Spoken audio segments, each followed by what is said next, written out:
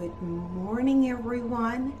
I hope everyone is enjoying a good cup of coffee or tea or whatever it is that you like to drink in the morning.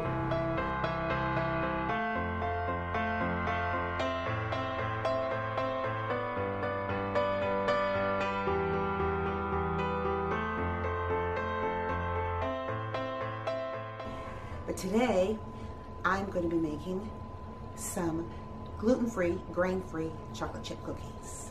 Yeah, my husband has requested some, so yeah, that's what I'm gonna do.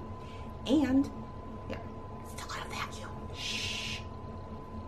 I'll get to that. But anyways, the sun is shining here, so yeah, I really have to vacuum now. But I hope that you will want to stick around for a little portion of my day, and I will talk to all of you in just a little while.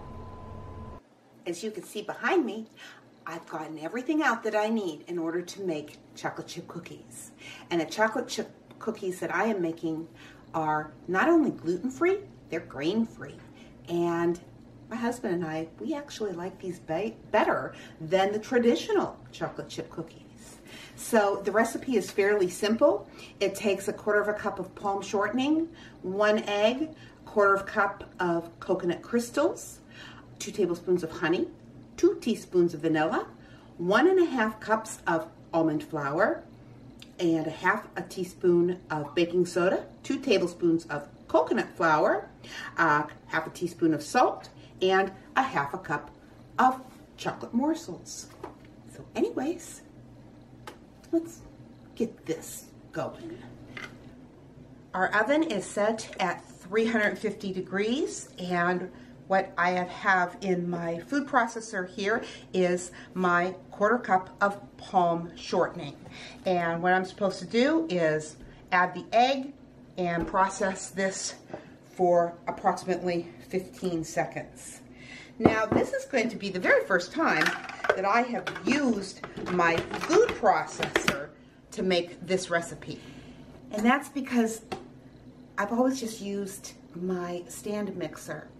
But the actual directions say to use a food processor.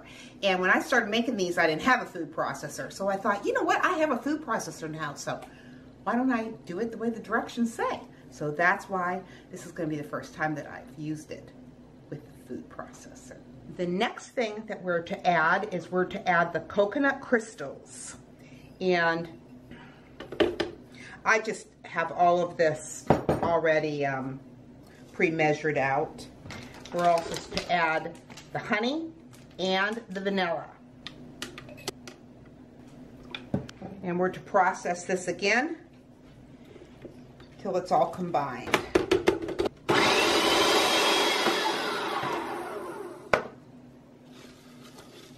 I'm just going to scrape these sides a little bit.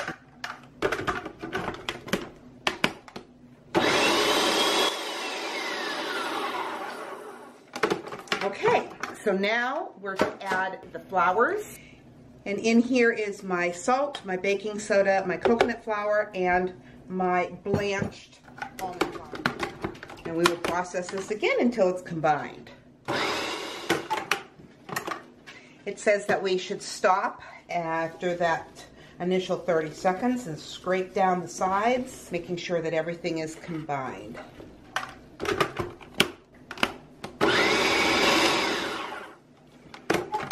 And that is all there is to it.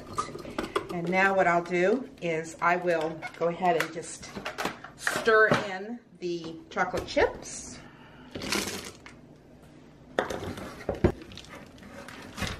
I find it easier to just put into a bowl. Now it says to take a tablespoon and put it on parchment paper. And what we're going to do is we're just going to flatten these out. So I'm going to go ahead, I'm going to fill this up, stick them in the oven. It says to bake them for 10 minutes until the cookies are browned around the edges and to cool. And hey, we'll test them out. They really make a delicious cookie. I'd encourage you to give it a try. I have in the description below a link for a printable recipe for this. So if you would like to print it up, I also wanted to say that the last 3 or 4 things that I have made, I have also linked it in the description for you to be able to print the recipe up. I just kept forgetting to tell everybody. What can I say? I'm going to pour myself a glass of milk, and yeah, I'm going to enjoy cooking. And I will talk to all of you in just a little while.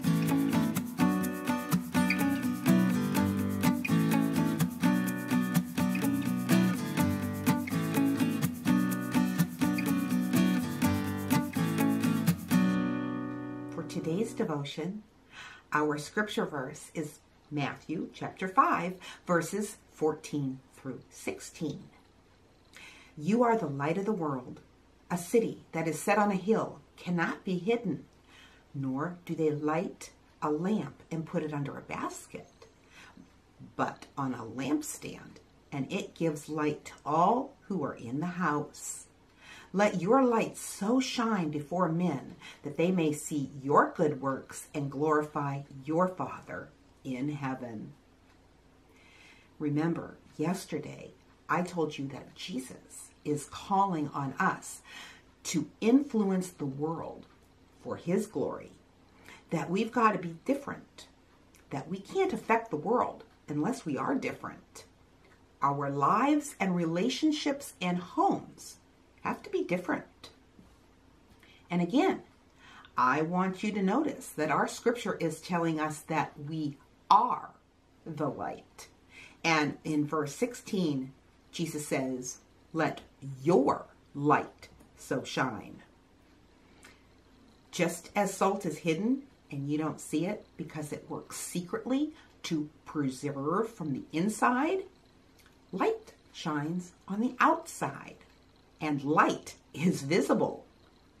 In other words, salt is the influence of Christian character, quiet but powerful. Light is the communication of the gospel. There is 2 points about light. First, we live it from the inside. We affect society's thinking and living by the power of our own lives. And second, we preach it. We turn on the light so that people can hear the gospel. The first point is paramount to remember. It isn't just in our words, but our conduct is to be the evidence of a godly life. And unlike salt that is subtle in influence, we are to be very open and an intentional, influential light. And as light, we speak the truth of the light and we live the light. We live the truth of light. In verse 16, it implies that first, they see our good works, and second, that they glorify our Father in heaven. This implies that both a life and a message is to be lived and spoken. Psalm 27:1 says, "The Lord is my light and my salvation. Whom shall I fear? The Lord is the strength of my life. Of whom shall I be afraid?" If you want to know what light is in the Bible, it's the complete revealing of God himself, his word, and his Son. That is light. We are to spread the message of salvation, not just sit around talking about it and fellowshipping with each other. Fellowship is needed, and it is wonderful. It is rich, and it is exciting. But think about this. How many lights do you need in a room full of lights? You don't. We are to proclaim that message of light to a dark world.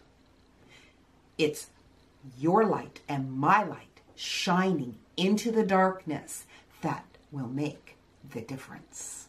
And with that, I want to remind you, life happens. Let's enjoy it. And I want to paraphrase very quickly here, 2 Corinthians chapter 4, verse 6. And you look it up when I'm done. This is a paraphrase. God ordered the light to shine out of darkness. And he is the one who shone in our hearts the light, which is Jesus Christ clearly revealed, of the knowledge and the glory and the majesty of God. So God passes the light all the way down through us. It's important that we let our light shine. God bless, and I will talk to you on Monday.